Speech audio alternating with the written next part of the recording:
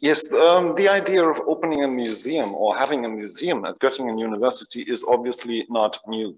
When the Forum Wissen will open next year, we are cottoning on or maybe taking up a tradition that roots back to the founding of Göttingen University, of course, and then the founding of the academic museum, the Königlich Akademisches Museum on campus in, just a second,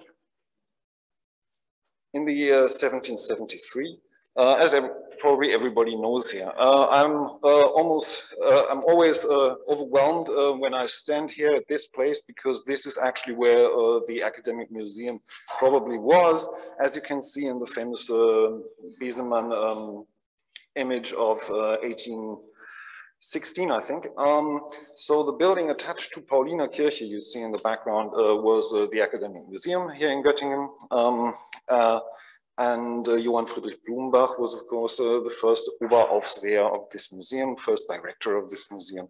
So the museum itself, as you probably know, roots into the collections of people like Büttner and Offenbach, and there was going to be a big Offenbach exhibition opening next month here at the art collection. And then Blumenbach was the one to systemize this collection and actually the multiple objects in these collections, and to house them actually in an academic museum on campus. As you also all will know, the collections of Göttingen University today have grown over 300 years, and they have spread out over campus. So we have like a decentralized landscape of collections all over campus. Depending on how you count them, it's more than 30 locations where they are, institutes and faculties across campus are involved. And there's more than 70, around about 80 sub-collections throughout all of the disciplines of the university. Now, in this process of dissemination of the collections from the academic museum as it existed until the year 1840, the building on the left side plays an important role. This building, the Naturhistorisches Museum, was conceived in the 1870s and then opened in 1877, 78 to be the Natural History Museum on campus, housing especially the zoology collection, the geological collections, and ethnographical collections in the beginning. And what we witness here is like a first physical step of moving the collections and giving them more room, more space in a deliberate museum building. So what the University of Göttingen has been doing over the past few years is refurbishing this building, because it definitely had to be refurbished after having been used as a zoological institute, especially from the 1920s until present. It was like the Alte Zoologie. So other collections had moved out over time and spread out across campus. And only the zoological collection remained within the building, and it turned into an institute to serve large amounts of students, especially after World War I and World War II. This building is at the moment being refurbished, and it's right next to the station. That's where we're going to go after dinner. In this prospect of the architects from today, what we see is the historical main building facing the front of the street of Berliner Straße, which has been refurbished as a historical monument and will be returned in its structure, especially its internal structure, back to the layout and ground plan design of the building as it was built. So with large galleries for the museums on 3 stories above each other. I have to breathe through this mask, yeah. So what you see here on top is the new roof that is going to be on the building. So if you compare it with the, or that is already on the building, that's the old roof. This is the new roof.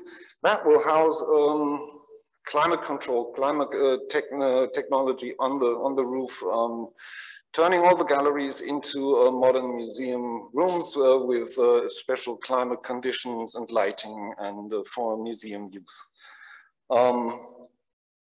And what you see from the back is that the building, as it had been before in the 1920s and 1970s, is extended by modern parts, by modern additions to the building. A central unit in the middle that connects to the exhibition spaces in the 3 stories, and to the left and the right, the 2 courtyards are roofed with a glass housing to serve as, on the left-hand side, a cafe and yeah, recreational space of the museum. On the right-hand side, there's going to be facilities you will get to know when you enter the museum. The most interesting part maybe, and that is what structurally added to the museum, is in the basement. So down here, that was not me.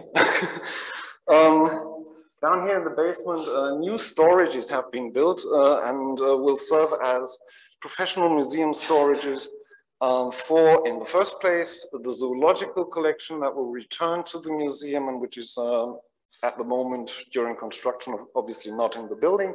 So about 50% of these storages will be zoological collection, and the other 50% collections from all over campus that are at the moment in, well, kind of precarious situations and kind of brought to the new storages within the next year.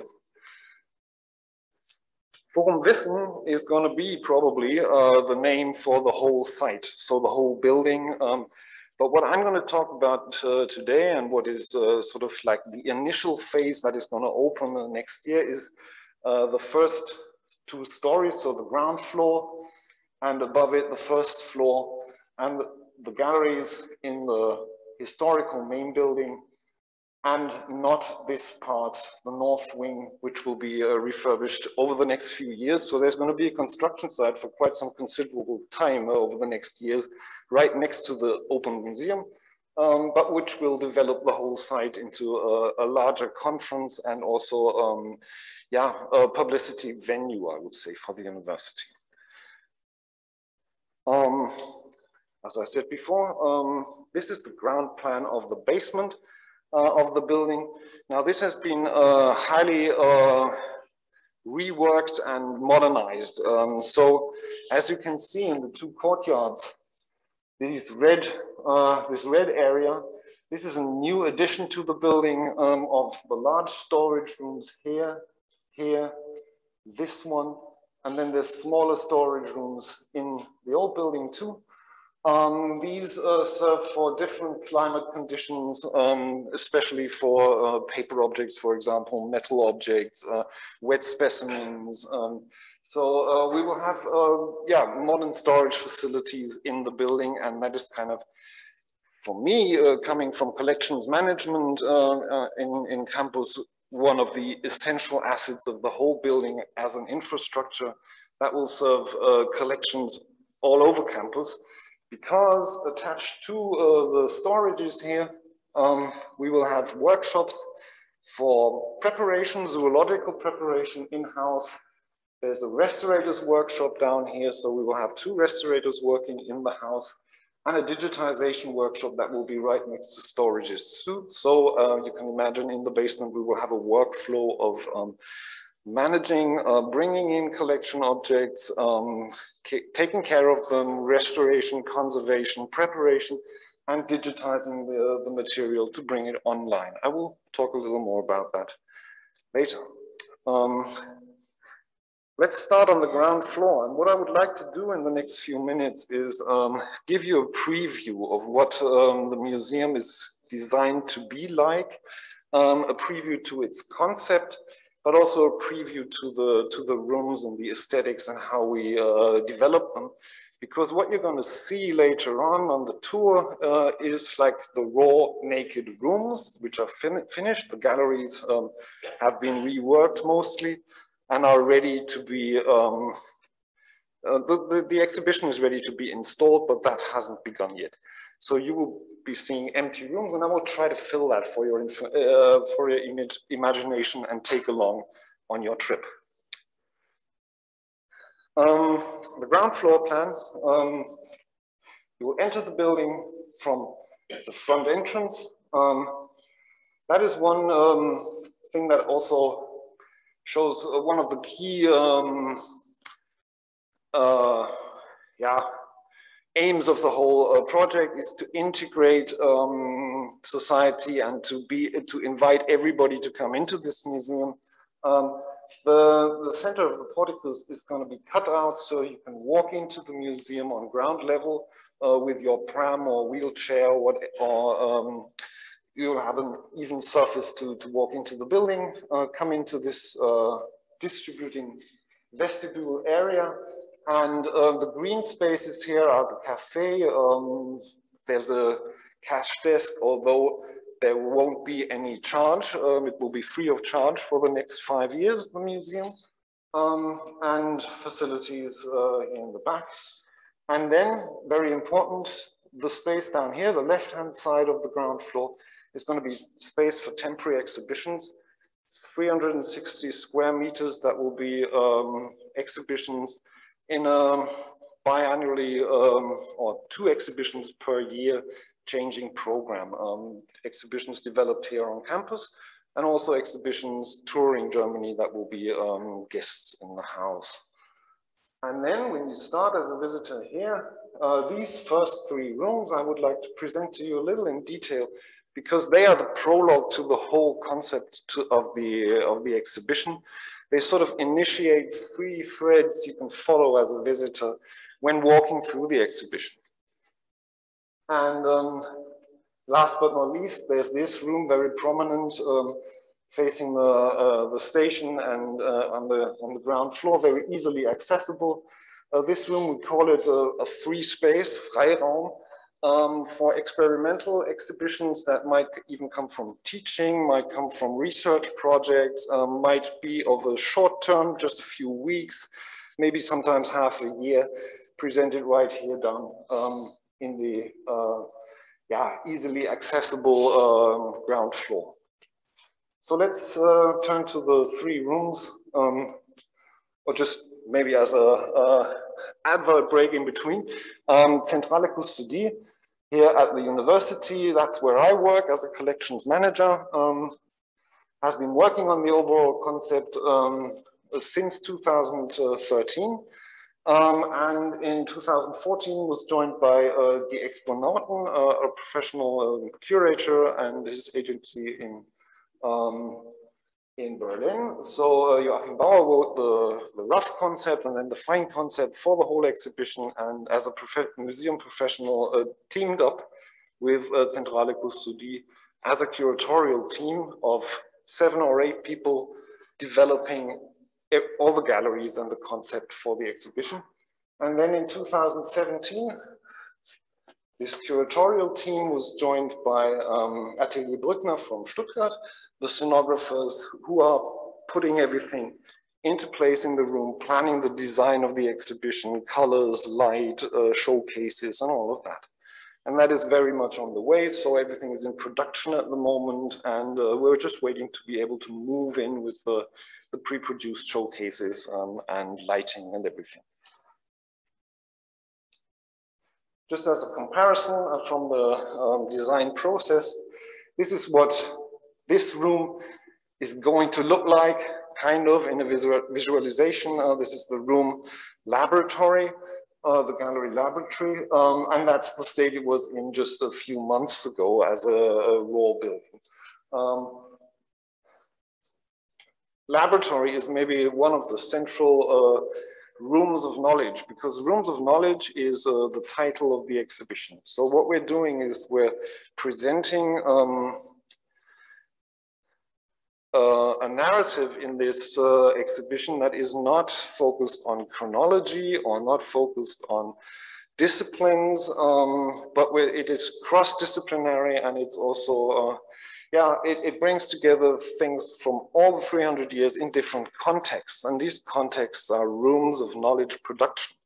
I'll say a little more about that when we see the whole ground plan of the building and of the exhibition. Now to start, we're on the ground floor, first room. So here you get your ticket and you start the exhibition. And this is the first room, second room, third room. You can go through, you can choose whichever to take first, but these 3 rooms or 3 galleries present 3 paradigms underlying the whole concept. Perspectives, practices, and networks. And this is the perspectives room.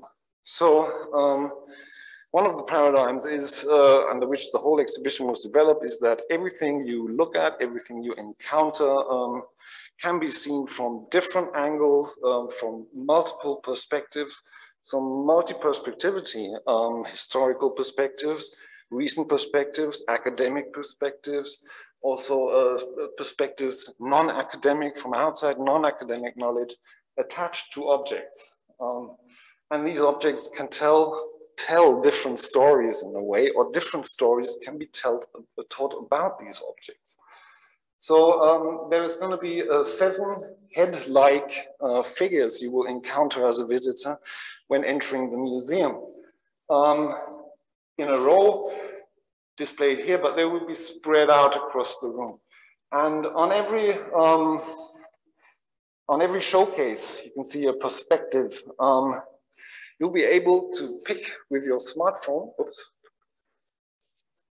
an audio or several audios, 3 or 4 audios to every object. And what you will hear is different people talking about these objects and giving their perspective to an object, and we will join different perspectives onto every object. So for example, Socrates here in the middle. Of course, there's a philosopher you can listen to talking about Socrates as kind of a founder of modern sciences and the tradition underlying this. And that'll be a 1-minute quick audio that takes you into that perspective on the object. But then what we're displaying is actually not the original Socrates bust from the Wallmoden collection here in Göttingen, because that was damaged in a fire and can't go on display. So what we did was we created a 3D model of it, and that was printed out in 1:1 scale, and then even colored by a restorator to look and resemble the original. And it's the restorator who's going to talk in a second perspective about this object being a reproduction. And it's being a modern reproduction. And then it's also the colleagues from the Digital Humanities Department who actually created the 3D model, and there's going to be somebody talking about the process of how this object was actually materially produced from the original without touching it into an artificial reproduction. So this is just one of the 7 examples of multi-perspectivity you will get on different objects, objects that are chosen very deliberately. This is the head of David Hilbert, the bust of David Hilbert, that actually was thrown out of the window in 2008 in student protests here in Göttingen, was vandalized. Yeah, so why would somebody vandalize a bust of David Hilbert? There's a long story behind it, a story we are telling from different perspectives and different people involved in it. This is objects from the Akkuschierhaus, Geburtsmedizin, ethnological object, Dorothea Schlözer bust from the university, and what we're opening up here will be the topic of women in science and how women are treated in science too. And for example, Professor Beisiegel will give one perspective on this object and why she initiated just recently during her time here at Goettingen University, the Dorothea Schlözer program to help women in science. Another ethnological object from from the Ash collection, and an object from anthropology, from the anthropology collections. This is a plaster bust of an African, an unknown African, and an object that will serve us to open up the whole narrative of colonial objects, objects with colonial backgrounds and human remains throughout the collections. An opening room that will open your mindset for different perspectives and different voices in the university about the collection objects.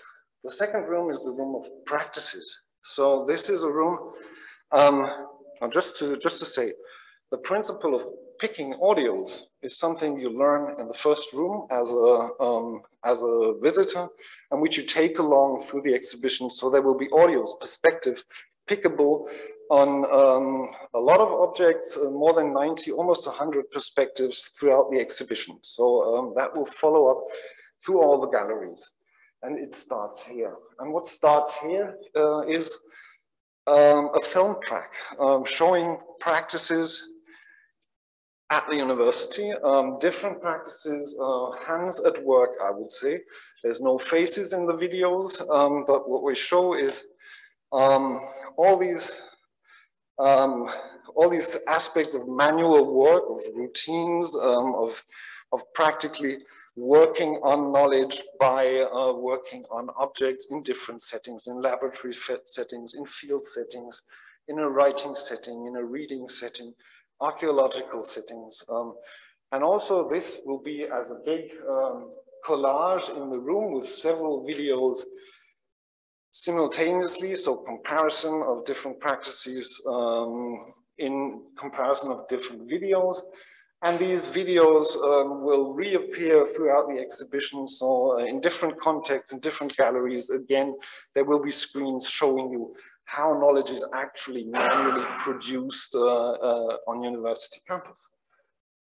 And the third room, one of the rooms that I'm particularly attached to because I'm into the digital design of the exhibition, is the room of Verknüpfungen, networks in English.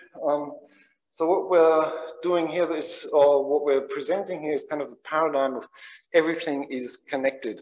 Knowledge is never like solitude, but it's connected globally, worldwide, spatially, between people and between places. And what we're going to present here is 11 objects in showcases on 2 tables, and in the middle, a large digital screen with a map of the world. And what you learn here as a visitor is you can actually pick, again with your smartphone, objects digitally from the showcases, bring them to the table, and then send them on their voyage, the voyage they took to come to Göttingen. So it's about the biographies of these objects and how they migrated and eventually ended up in Göttingen, or even spread out from Göttingen again. And we're going to tell different stories of migration, migrational biographies of objects in this room. For example, there's objects from the Cook-Foster collection, of course, as expeditions of the 18th and 19th century. There's archaeological objects, there's objects from the Königsberg, what's Bernstein in English? Amber collections, exactly. There's also going to be objects from the Computer Museum, pioneering objects of networking computers and these things. So we're bringing together a diverse variety of material that is in the Göttingen collections and can, in 11 examples, stand for the network of things globally and its Göttingen center kind of.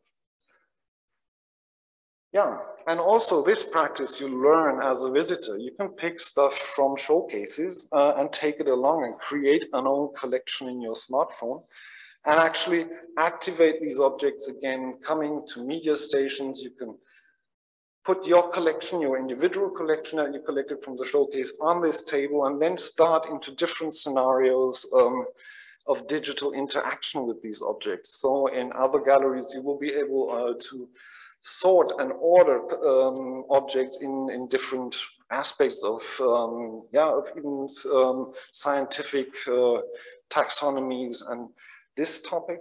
We will have another digital media station where books, which you pick from the showcase, you can there activate and then actually read and flip through the pages, while the object itself in the showcase, of course, you can't touch, you can't turn the pages. So that as a digital service. There will be other media stations where you can, that focus on visualization, techniques of drawing and microscopy in science, and so on. And it all accumulates digitally in a collection wall where you bring your own collection from the visit, and then you get like around about 40,000 other objects from our collection, which you can also add into your collection. You can browse into like the big world beyond the museum and the collections that are spread out over campus, and you can even collect from them.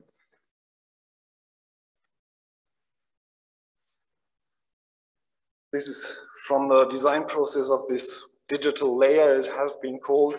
So you walk up to an object, it's going to be around about 70 objects in the collection, in the exhibition that you can collect on your way. So you approach a showcase, you can actually pick the object, you bring it to a table, and on the table, digitally, you can interact with the object. So here's an overview of all the galleries in the first floor, the rooms of knowledge, and we would actually start the ideal round trip through the exhibition starts coming up the staircase here and follows the rooms around. And here it ends, and this is where the collection wall will be as a final big digital scenario. Also from the design process, these are photographic models that were built, or actually paper models that were built and photographs of these put into the design. So here you can see, we will start with a room I will talk a little more about, the museum as one room of knowledge. And then it goes into Schränke, cabinets, the laboratory, field as a room, more metaphorically, the field research, you go out into the field and return from the field, and different fields of research. The desk as a room of knowledge where you create, write, rewrite, rework knowledge in writing. Atelier, the gallery about visualization and imagery in science, hand-drawn, photographic imagery, digital imagery until today. Salon is going to be a room about discussion and debates, historical debates, but also a venue for debates today. The lecture hall is about teaching and the position of being the teacher or being the audience, and the involvement of object and teaching collections in this setting. Well, we have here, yeah, me talking, you listening. Imagine there will be objects on the table, so it's going to be a lot about teaching collections in the lecture hall. And behind that, kind of as a backstage, a focus on all the workshops throughout campus. So there's going to be a workshop preparation, restoration, and mechanics from physics, which are only three of a lot of examples that we could have taken. So there's going to be a fourth table in the back where we will feature other workshops throughout campus. This is kind of where the practices culminate in the whole exhibition. And it's a lot about handcraft that is behind science. Or often seen as behind science and kind of invisible. The Holzweg in German, it's more like an idiom for, in English we would say the blind alley, for example. The principle of trial and error. So how do we create knowledge? Yeah, we also take, we might be misled, we have to try stuff, return back and take a curvy path through the creation of knowledge. And alongside this path, there will be examples of projects that are kind of like failed, or projects that that kind of got stuck in the process, that will be on display here. And then one gallery about I would say market value, the economics behind science, funding of science, and also the economic value of science as one big topic here. And the final room of knowledge, we decided to display the gallery, the library as sort of the room of storage of knowledge, and how is knowledge stored historically. Book knowledge will be presented in a big physical tower of books, actually, with showcases on different editions, and the collection wall with kind of the digital knowledge accessible in a digital way today. So that's kind of like the quick round course of the whole exhibition.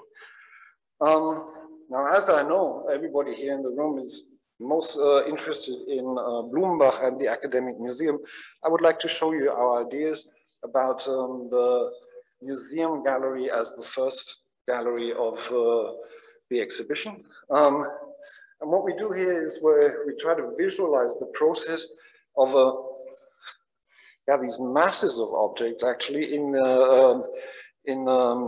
late 18th century, coming into the Göttingen collections from different regions, from different sources, and we will highlight a few of these objects. So these are original objects in these black boxes, and it's going to be a rather small amount of objects, but we will try to represent the multiplicity of objects in the academic museum of the late 18th century. From the planning process, this is the ground plan of the room and its walls alongside. So these are kind of like flipped open like the box. It is kind of a course around here to follow that gets denser and denser to this point, and then continues into the next room of the cabinets and kind of the storage of objects in storages. To give you an idea which objects we will bring into this room, of course, so the catalog of the Academic Museum in its second writing will be on display here. We have a painting from the arts collection that is part of the Blumenbach founding collection of the university. Then we have a zoological specimen from a wet specimen from the 1840s, one of the oldest remaining in the zoological collection, and Stachelschwein. What's a Stachelschwein in English? Ah, okay, thank you. Then there's going to be a collection of rings from the Büttner collection presented here, a herbarium specimen from the Forster herbarium will be on display in this room. We have from the model collection a part of a fortress which will be on display here. And maybe as a very prominent object, and from the Cook Foster collection, this feather hat you will probably all know, which will be on display for half a year, the first half year after the opening, and which will be replaced afterwards by another object from the Cook Foster collection. So there's going to be changing in the displays all the time for conservational measures, but also because we are lending all these objects from the collections on campus, and this object we can only show for half a year. From archaeology, there's the rest of a mummy and a mask of a mummy, which will be on display in this room. So the whole topic of research on mummies will be present in the room. And then we have from the geological collections, from the Ash collection, an assembly of, I think it's 24 malachite objects in one small showcase here, kind of like also displaying the the vast amount of geological objects in the academic museum as it was in the 18th century. And also arrows from the ethnographical collection, so weapons, arrows will be on display here. And finally, a collection of medals on Louis XIV from the coin cabinet in the archaeological collection. So this is sort of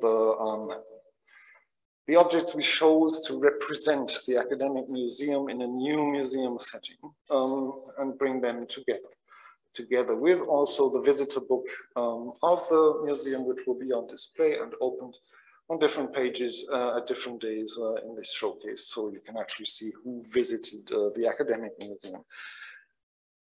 Yeah. So there's a big difference, I would say, between what the academic museum was and what the gallery is going to look like. And we're really excited about opening this gallery and then opening also a dialogue about the foundations of the Göttingen collections, maybe also triggered by this display and display we chose.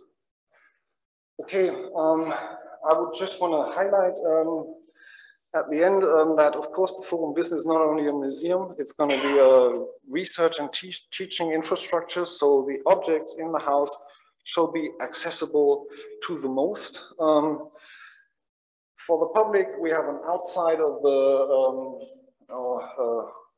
we call it a showcase, the collections showcase on the ground floor. You will be able to walk around and get a glimpse on all the collections on campus, like all the 70 of them in columns next to each other. And we're in the process of designing that. So you will be able to walk around and get the panopticon of all the collections spread out over campus and an overview. And the inside of this cubicle is going to be a teaching classroom, actually. So all these shelves are actually accessible. You can take objects out, bring them to the table, and actually have seminars in the room teaching with the objects in presence. And for the next 5 years, we will develop this infrastructure technologically to accompany this research process on the objects. But we will build that step by step. Yeah, so what it's all about is also at the roots opening the collections. Some of you will probably know where this photo was taken and what is inside these boxes. It's just for me a metaphor of opening up the collections, making them accessible, sharing the Göttingen collections with the public. And I mean, we're doing that already with our collections portal, which is online and where you find 40,000 objects from throughout the university's history, digitally with images and metadata, rich metadata online. So we've kind of opened the digital museum beforehand. And that is kind of crucial why we did that, because all our published data is reusable. It's with persistent links and with structured metadata in the Lido format and IIIF images. So this is all with the principles, with the FAIR principles in mind, really reusable digital content. And we are the first reusing it. So all the media I was talking about, picking objects and things, are fed from the collection portal. So it's actually the data curated by the curators in the individual collections that goes out into the portal as published data sets on the objects. And we use exactly these. You pick those identifiers from the showcases and you create a collection of citable and published object data that you take home with you. And the same is for the library. The library collections, which also go out in the same standard to the web, and we use books, manuscripts, archival materials from this portal of the SUB and bring them into the digital applications of the museum in the same way. So in a brief overview, we have a museum CMS, but this museum CMS is directly fed from the published collection portal over an API and over the GDZ, Göttingen Digitalisierungszentrums portal, over an API. So we're actually reusing this published data in the museum to address the objects in the showcase, in the app, and on the media stations. It's all like one source of the material, and that feeds from the collection databases and the SUB catalogs, so the infrastructure, the digital infrastructures behind the collections and the library. So that's it from my side. Thank you very much, and I'm happy to keep the hands.